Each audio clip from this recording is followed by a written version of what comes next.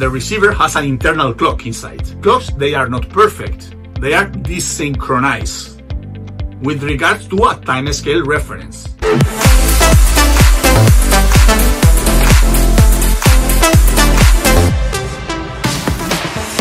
We will have three equations with three unknowns, where someone has to give me, or I need to know the distance to the satellites and also the positions of the satellites, the information I need in order to solve for this equation system. The receiver is the one in charge of estimating the distance to the satellite. The distance is not given to the receiver saying, okay, this is my distance. No. The receiver needs to estimate the distance. How? Saying, okay, the distance to the satellite will be velocity multiplied by time. Which velocity? Speed of light. Signals, electromagnetic signals, traveling through the space, speed of light, constant value. Distance, like speed of light multiplied by the time of travel between the satellite and the receiver. If I know this tau, I have the distance. Now the question is how the receiver estimates the tau. The satellite will transmit a signal at what we call a transmission time, a time of transmission, and the receiver will receive the signal at reception time. In between, we have what we call a travel time or a time of flight of the signal. Then we multiply, and then I will have this tau. I mentioned before how this tau is estimated in the receiver. The receiver has a replica. This replica is compared to the received signal, and the time of maximum cross-correlation will be the time between the receiver and the satellite.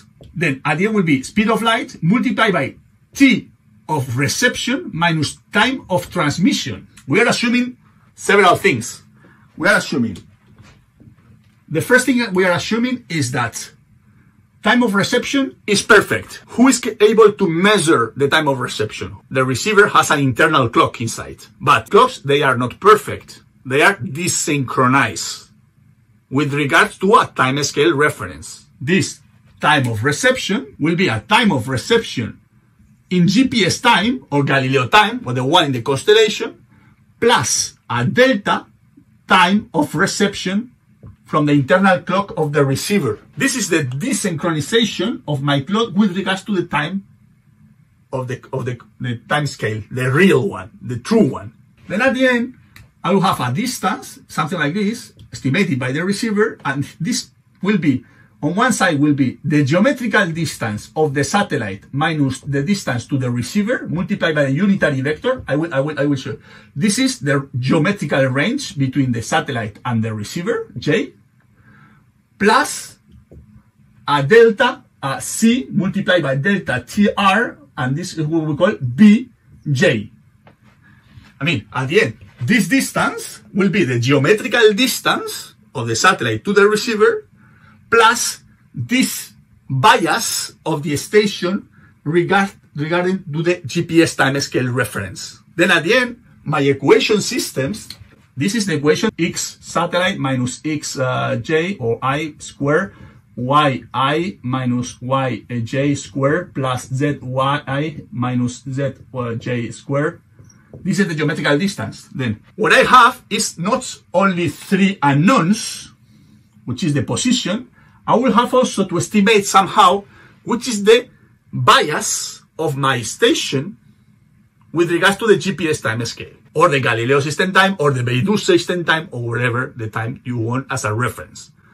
That's why, as you see, this makes that we don't need only three satellites to compute three unknowns. We would need an additional satellite to estimate the fourth unknown. That's why we need 4 satellites, 4 unknowns, 4 equations. Just to let you know, important order of magnitudes already. This tau is more or less, keep in mind, 67 milliseconds. The time the signal travels from the satellite to the receiver is about 67 milliseconds when the satellite is at high elevation. If you are in a receiver and the satellite is coming like this, when the satellite is in the closer part, this will be about 77 milliseconds in the GPS case. When it's far away, the satellite, This will be around 90 milliseconds. Then, in the closest part of the satellite to the receiver, will be around 67 milliseconds. Otherwise, can go to 90, 95 milliseconds when the satellite is very far away. Then at the end, I have 4 satellites, 4 equations, 4 unknowns to solve for, with this distance estimated by the receiver. What happens if instead of using only GPS satellites, I'm using GPS and Galileo satellites at the same time? The clock, this equation will be the same, but this clock, instead of being referred to GPS, will be referred to Galileo. Then it's like I will have another unknown. It's the clock with regards to the other time scale. Now, if I have B constellation, dual constellation, I have an additional unknown to solve for.